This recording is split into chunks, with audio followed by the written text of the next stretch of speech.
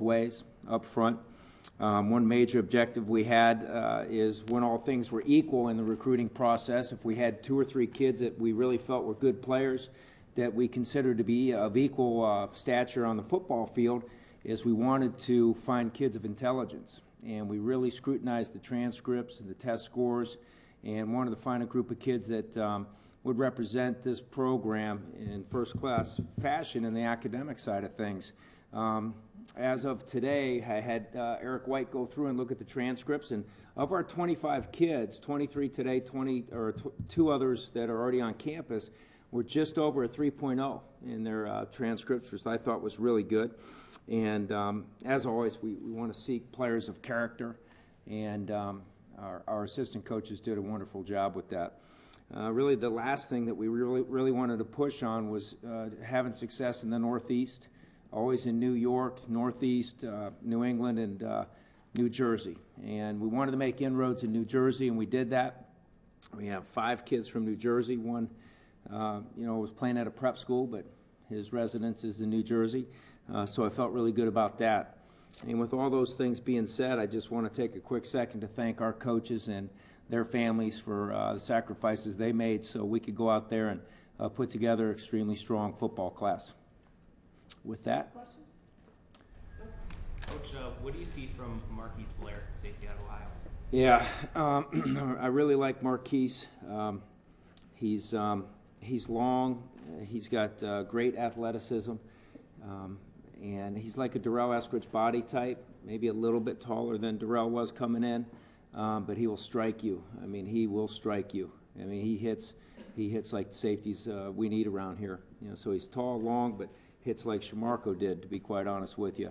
That and the fact that he's just kind of a country kid, that he's from Wooster, Ohio, and that area up there is kind of spread out from where some of the football belt is, It's kind of off the beaten track. We found out about him, and his coach, Doug Haas, brought him out here.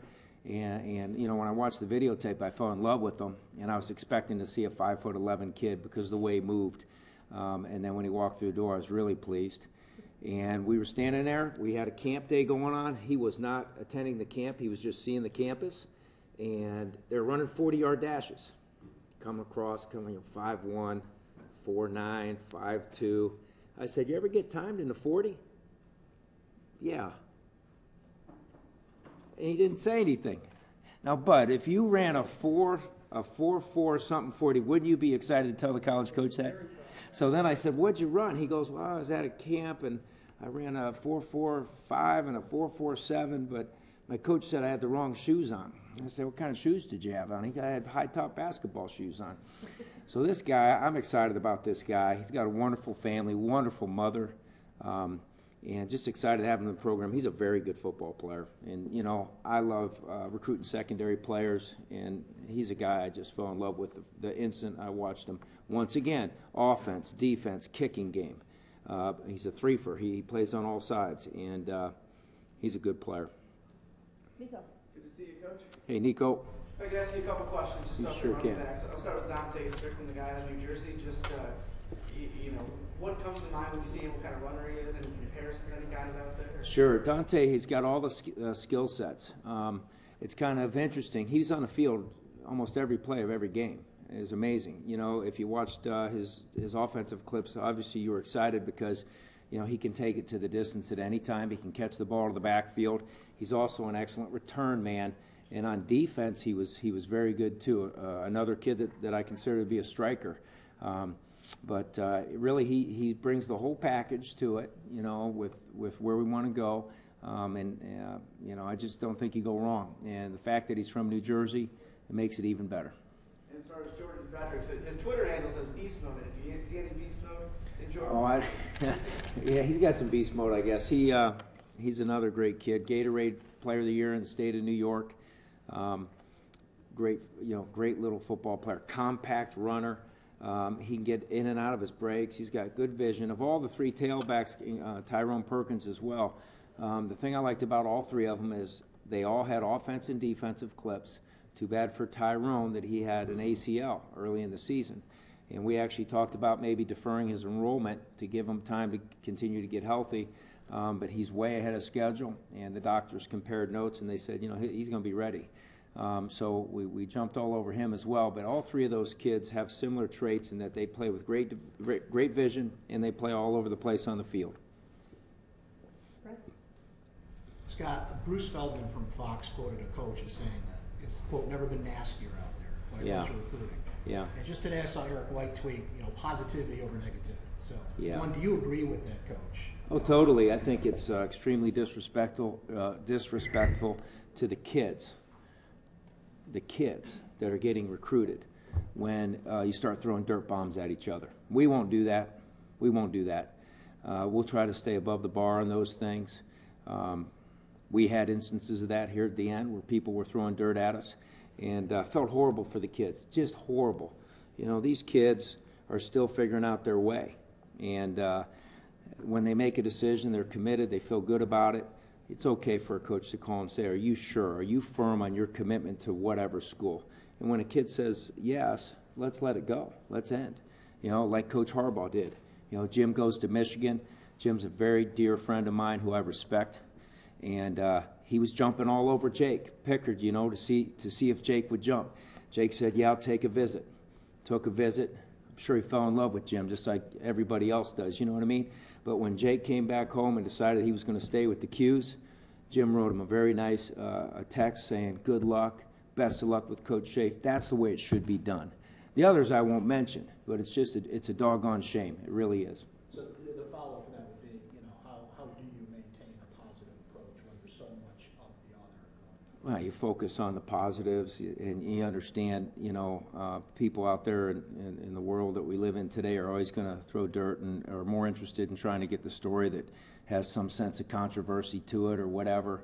And we focus on, let's find good kids of high character that deserve to be at Syracuse, and let's handle our business the right way. You know, show the way, model the way. Yeah, that's the way you want to do it. Win, lose, or draw. You want to be able to walk on and off, in and out of this building, on and off the football field with integrity, and we try to recruit kids of integrity and try to get people involved that have their best interest. You know, and I think it's a responsibility of the college coaches to do so, but also the high school coaches. You know, when a kid makes his decision and says, Coach, I want to go to Syracuse, I think that high school coach has to respect that as well and protect them. And you know, sometimes you have that. Most of the times we did in this situation with this class. But there are a couple instances where people come in and out of the door. And that's reality of the real, you know, the real deal recruiting right now. And it is ugly right now out there. And it's a damn shame. While we're on the kind of topic of ethics in recruiting, a couple of guys who were committed to the class and decommitted said that assistant coaches weren't responding to them for periods of time this year, Wes Lindor and Joe. Yeah, here's what I'd like to say to that, Stephen, since you're going to go straight to the decommitted kids. Yeah, I was doing that till you just interrupted me. I want to talk about the kids that have committed to Syracuse. You know, once again, when you guys jump on the phone and on the text with these kids and you're asking the kids questions, you're going to get the kids' side of the story. Our side of the story will be we're going to try to recruit the kids that best fit and reach the standards that and expectations that we put out there for them. And if those standards fall short, when bars are set, when kids are committed early to you, and you say A, B, and C need to be met by fall semester, when A, B, and C aren't met, we have to move in another direction. Those are how some of those stories go. Can you give me an example of that was the example I'll give you. Aside from academics? No. There is no other example. We're going to talk about the committed players at Syracuse. If you guys want to try to bring those stories in, go ahead. I don't understand that focus. It's supposed to be a great day for 18-year-old kids that are going to Syracuse and coaches that busted their tails and wives and children that gave up a lot of time with their people. We make decisions that are in the best interest of the team, not the individual that doesn't make the cut. It's as simple as that. With respect towards the kid, too, by the way. Scott, you know, I know this is a little bit off the beaten path too, but we haven't had a chance to talk to you in months.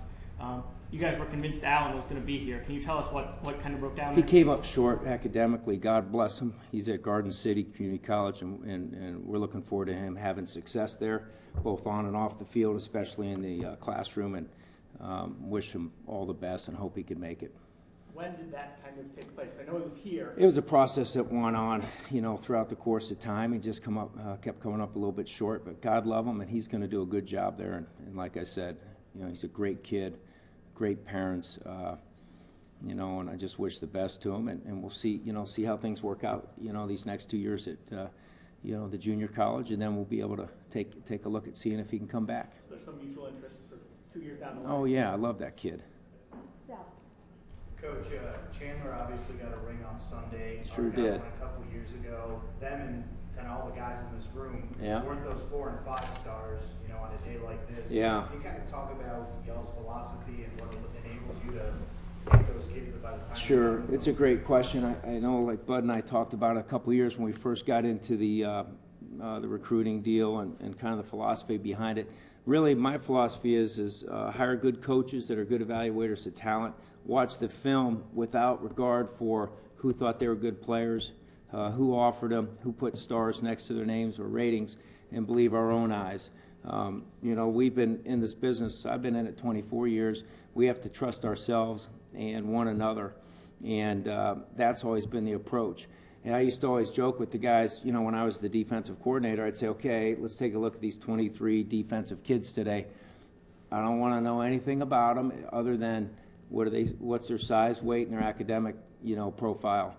I don't want to know Nebraska's on them, nothing like that. We just turn on the tape and make our decisions that way. And it's funny, you mentioned Chandler and Arthur. Chandler, we used to put his tape on when we were comparing other defensive ends. I'd say, let's go back and look at Chandler's stuff.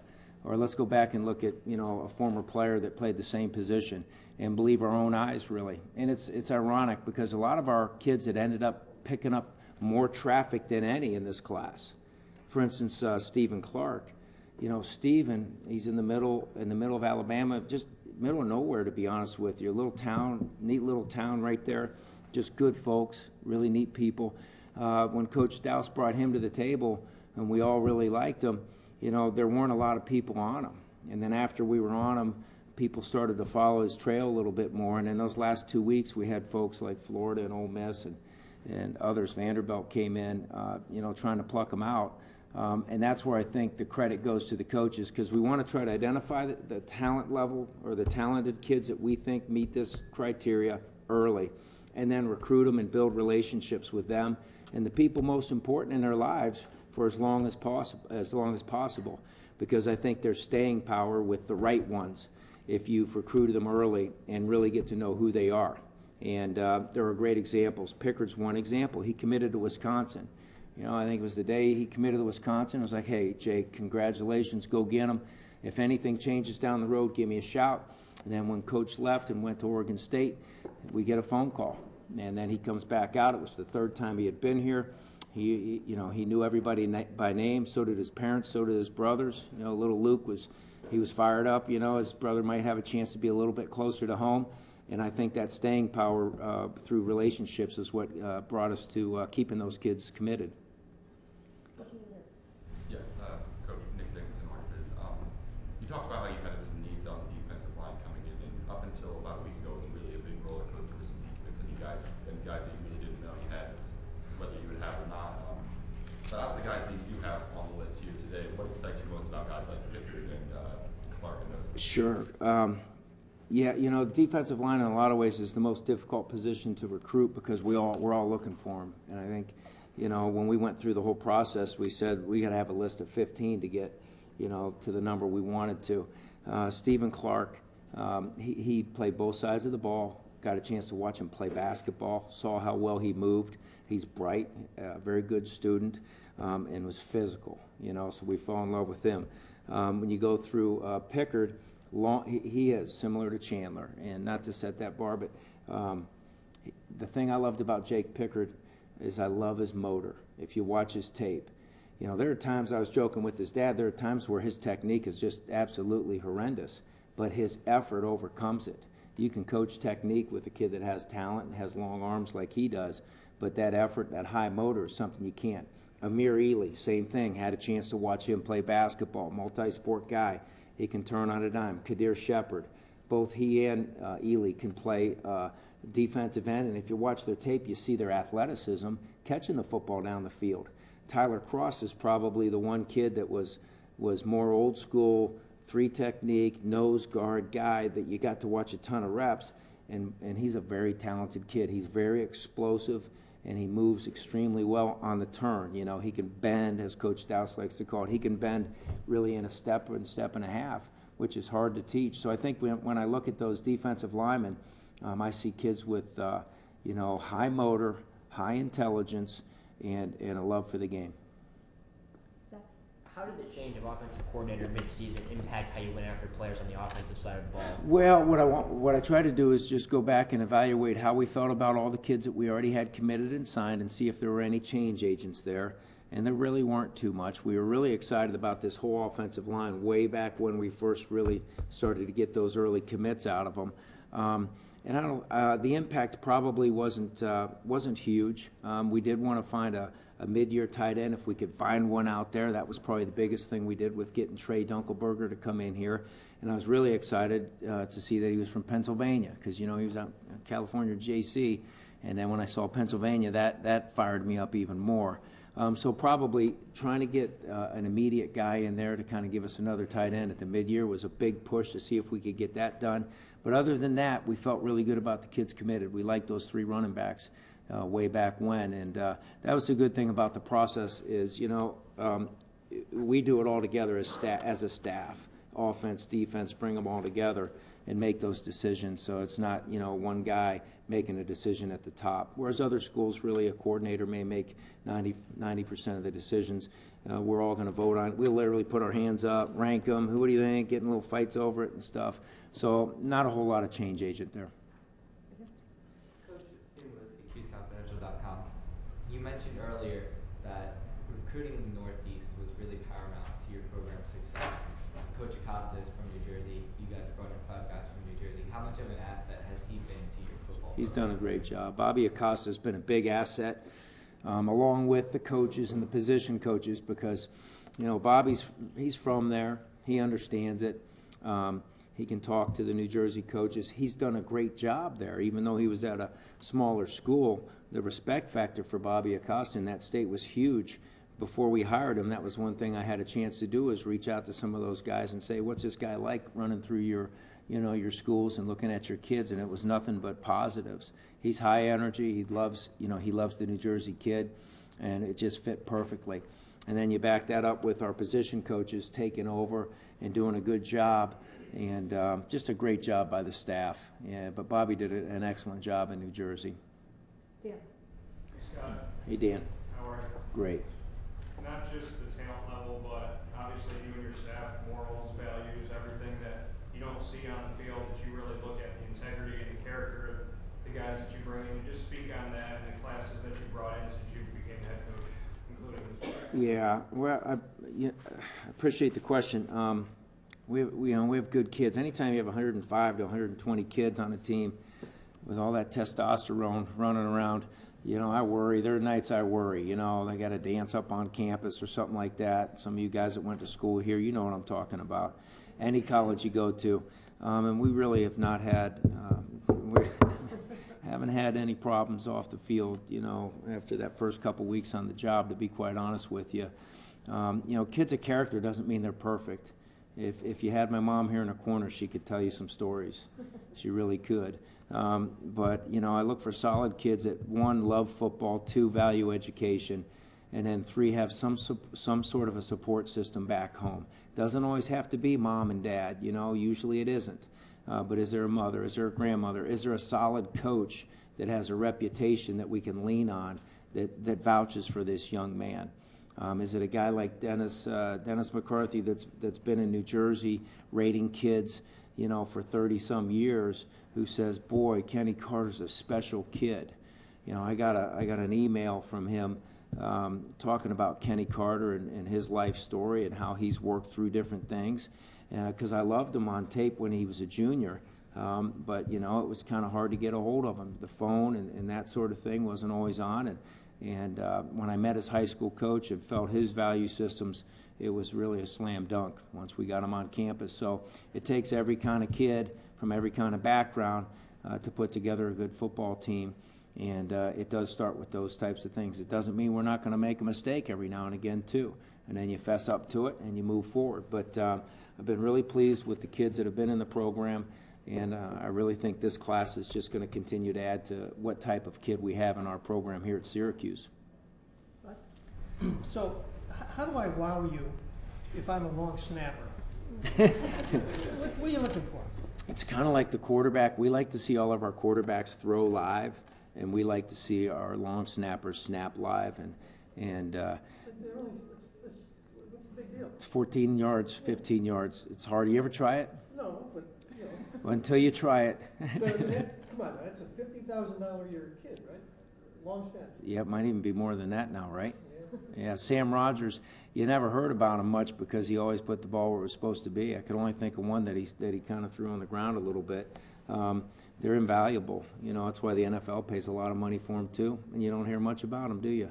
It's a really important deal, and you know, losing Sammy was a tough deal, you know, because he was just quietly going about his business and quietly going about his business off the field too. He's a special guy, and you know, for me, and again, if you go through the whole list, you're not going to see a big list about all the great snaps that Matt Keller had. You know, he was 90% at the right thigh board. You know, you're not going to see that stuff. It's not statistics that you march in and you brag about. I can tell you this: he's an excellent student. He's already enrolled here, and we actually had a conversation this morning at about 6:15 a.m. because we had a morning workout, and I said, you know, right now you'd be getting out of bed, you'd be heading over to homeroom. I said, do you feel like you made the right decision? He's like, yes, Coach. And at the time, he was doing up-downs and chopping his knees. It's a really important position, Bud, and it's just about that quiet consistency. And we're excited to let him come in here and compete against the other kids. We have time for a question or two more, Stephen. Two-part question on Jake Moreland and how he relates to recruiting. I know he came in really late in the class. Right. What was he kind of able to do? I know Keelan Whitner had an Air Force offer. Is he relevant to that at all? And also moving forward, do you know where he's going to fit in recruiting-wise as far as geographically? Yeah, first part of the question, he really did not have a big role in the recruiting, including Kylan, other than having some meals with him once we were allowed to let him have meals, right, or Elise? Once he got signed, sealed, and delivered, Coach Moreland was in there. You know, down the road, he's been in different pockets. We're actually going to sit down and rewrite where we're going to put people and that sort of thing. But no decisions have been made. I just literally 12 minutes before I came in here, I was with Eric and we were talking about some of those things. So we'll make those decisions moving forward. But he's a strong recruiter. You know, he's been in Atlanta, he's been in Alabama, been in Chicago, been in Wisconsin. So we have a lot of variety there. And he's got a wonderful wife, Ann, and 3 beautiful daughters. It'll add to our ability to lure more talent in here with kids running around. Chris? So you mentioned the Northeast. One of the other areas you've always stressed with us is South Florida and how much it's meant to you. Is that still an emphasis for you and important? I think to some degree it is. You know, I think where you have talented guys that have had success recruiting is probably a good place to start. You know, last year we're sitting around, you know, last few years, right, really 5 years prior, we're talking, why can't we get New Jersey guys? You get a talented coach like Bobby who knows the area and can scout it out well, and now we pluck, five kids out of there. So I think it's as much the person as well as the place. It's got to be a combination when you make your decisions. You don't want to force an area. You know, there's different areas where people have had success. And, you got to stay with what has worked, and that's what we'll do with our guys' abilities where they've had success in the past. But, I do like the South Florida kid. I've recruited down there myself for a long time. There'll be some change agent there, but we'll work through it and still have it as a place that we recruit, that's for sure. Do you feel like the way things went with George hurts you there at all in the future? No, I don't. I really don't. No, South Florida kids go to play where they see the depth chart and they say they can get on the field the quickest. And those kids always seem to do a good job when they go far from home. I don't know why, and I've had a lot of coaches I've worked with have done a nice job recruiting that area, including George. So, it's just a matter of us picking up the pieces, getting the next guy down there and going with it. Do you have any guys with the ties there other than yourself? Well, all of us have recruited down there at some point in time. Technically, I think every coach in the country can say he's recruited South Florida at one point in time. Last question, Zach. Coach, you're primarily going to be judged on wins and losses, so how much of a temptation is there to kind of slip a talented kid through who's a little short academically? Well, I think it's whether, no matter where I've been, whether we're having a ton of success or had a tough season, you play the best players that give yourself a chance. You recruit the ones, but we'll never lower the bar where we're striking out too much, I think in this class, we still have 2 or 3 guys that'll be, working hard to make sure they're qualified. I think anytime you get past that number, then you're in a situation where you're vulnerable to letting your teammates down and your coaches down. Thank you, everybody, for coming. Thank you very much, Coach. Okay.